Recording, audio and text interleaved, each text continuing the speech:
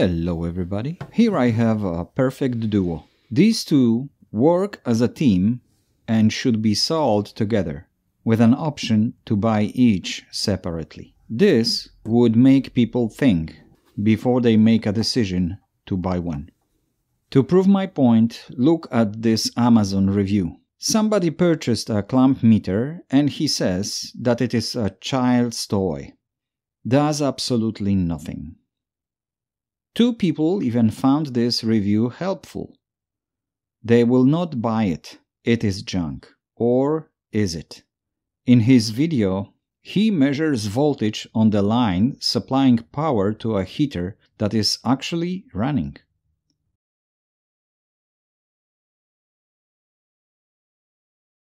The meter reading is 0 volts and he knows that the heater is plugged into 240 volts circuit. When he switched to DC amps function, why DC? Don't ask me. The meter displays random numbers close to 0. And he is not alone. Here is a review by another customer. And while the meter reads correctly 230 volts, 50 Hz frequency, the current measuring function doesn't work. The water is boiling. Yes, in Europe they run electric kettles on 230 volts. The current drawn reads 0. Once again, two people found this review helpful and they will not purchase this meter brand. Let's go back to our perfect duo and check what works and what doesn't, and why pairing a clamp meter with this thing on the left makes the perfect match. I will begin with voltage measurements. Here we have a circuit where an electric bulb is connected to a DC power supply. To measure voltage, which is defined as electrical potential difference, we plug in a voltmeter parallel to the circuit between any 2 points, without interrupting the circuit. And what I mean is opening the circuit to hook up the meter. Interrupting the circuit by voltmeter is a different story related to internal impedance of the meter. To make life easier, let's forget about it for now. We can even measure voltage drop between any 2 points on the supply line. Even though we use good conductors for the wires, like copper, we still have resistance in the line. The conductor consists of multiple resistors along the way. We will come back to the voltage drop on the conductor section later. To measure voltage, we can use not only voltmeters or multimeters switched to a voltage function, but we can use a clamp meter. To measure voltage with the clamp meter, we plug in test leads to terminals on the meter. We don't use the clamp for this purpose. Turn the function into volts, in this case DC. And we have readings about 20.8, 20.9 volts DC.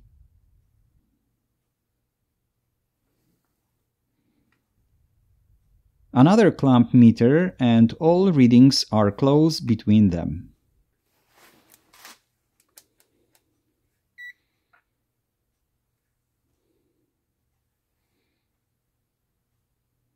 When I switch the meter to AC voltage, I get readings of 0 voltage. Good power supply. No AC component present. It is a different story when we wish to measure current in this circuit. To do so, we use an ammeter, and this time we must interrupt the circuit to plug in the ammeter in series. The problem here is not only that we must interrupt the circuit, but we have to deal with the limited capability of the meters. This one here can measure up to 20 amps, but only for 10 seconds. And we must let it cool down for 15 minutes. We cannot monitor current changes in time, 10 seconds only. This one is good for up to 15 amps. And again, 15 minutes rest. Unfused. Scary. This one, 10 amps. Obviously, not continuously. To go around this problem, we can use a shunt. I already told you about the voltage drop on the line section.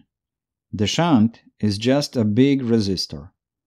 Big in size, tiny in resistance. Since, in theory, shunt resistance is constant, the voltage drop will be proportional to the current running through it. Ohm's law. This shunt can handle 50 amps, and the voltage drop at this level will be 75 millivolts.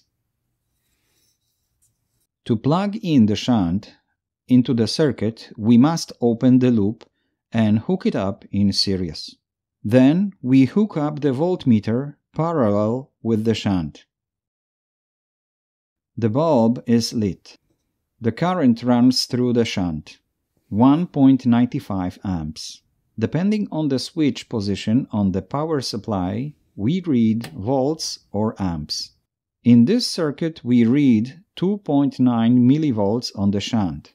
For 50 amps we would have 75 millivolts voltage drop, so when we read 2.9 millivolts, we can calculate amperage related to this voltage drop. And we get 1.93 amps.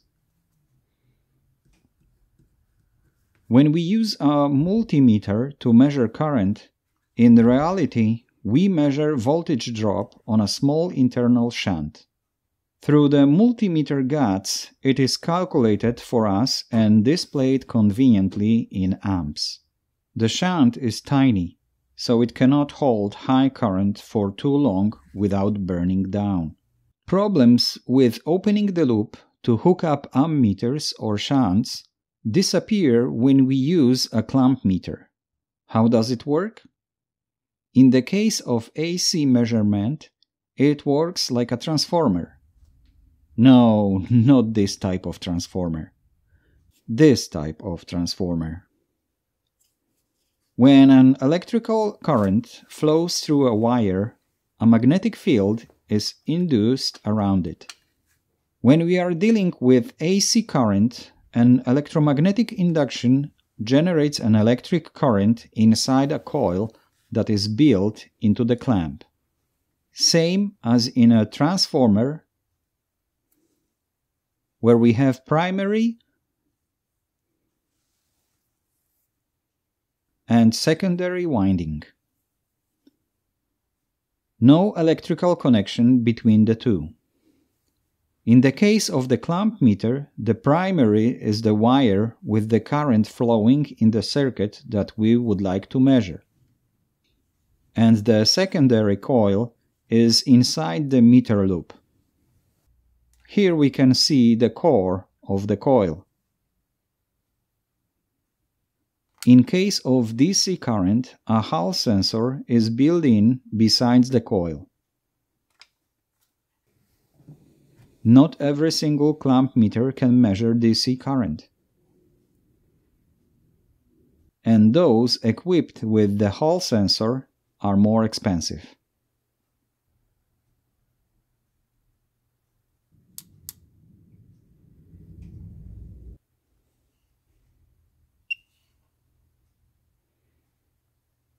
We must remember that in order to measure the current, we must use separate wire. The current flows only in a closed circuit. When we pair two wires to do the measurement, the opposite magnetic field will cancel each other and we will read 0.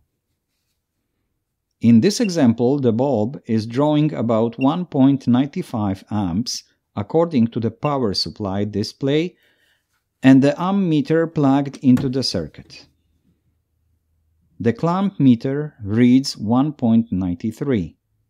Clamp meters are less accurate because they can pick up interference. Therefore, we must zero the meter in the area before clamping it on the conductor. Other meters read over 2 amps.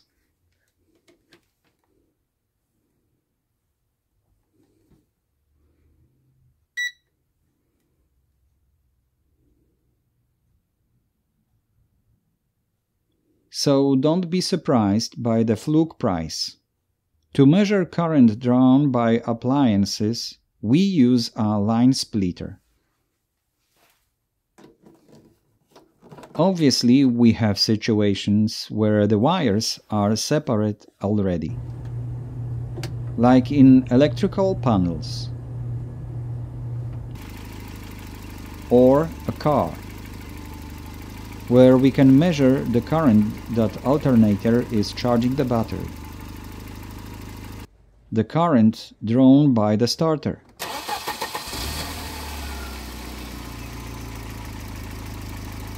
the current drawn by the car systems with headlights on and off, welding current, where we can hook up the clamp meter on the ground cable.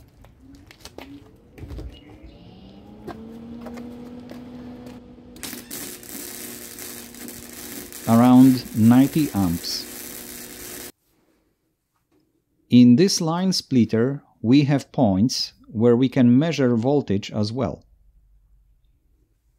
One section holds the neutral wire, hot one in the second. Here it passes once. And here there is a loop where it passes 10 times. We will see why later.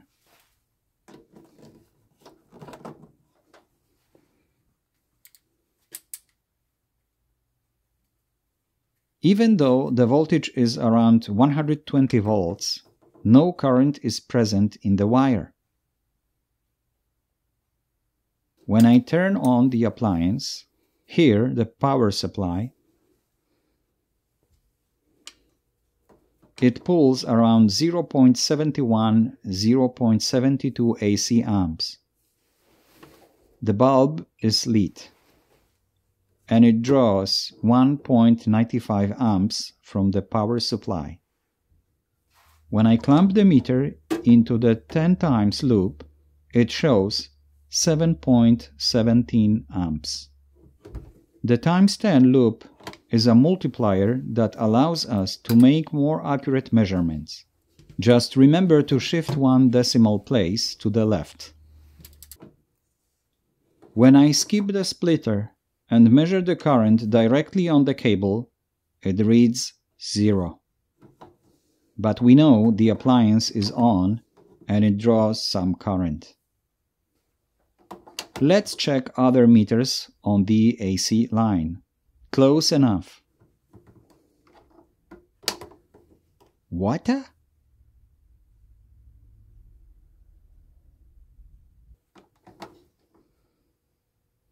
Sweet.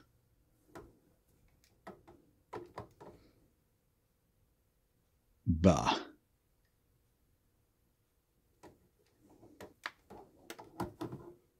Not good.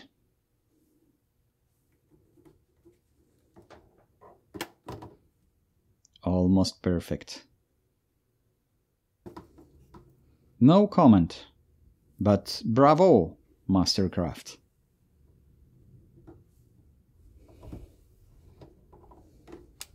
I have made a Celine Dion type line splitter. All by myself. Please don't ask me how to make one. If you don't know already, don't even try. When done, we can test it if we didn't mess up the wires order.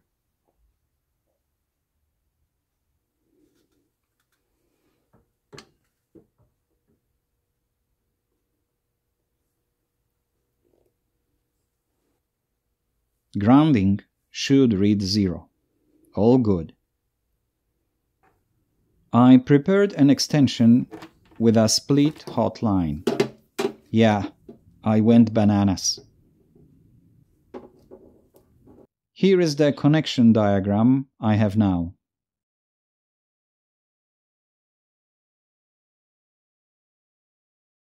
The power supply is on. In the electrical outlet we have AC current, so the meter reads 0 in DC current mode. When I switch to AC mode, we read about 0.72. Clamp meter reads 0.72. On the multiplier loop, we have a difference on the third decimal spot.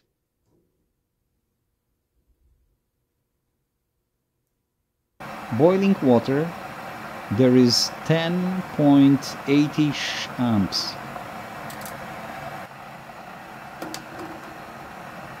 Over half amp higher.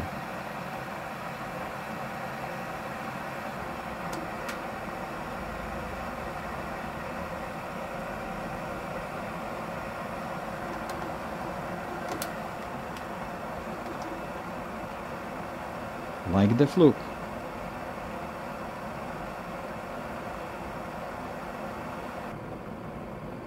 Almost.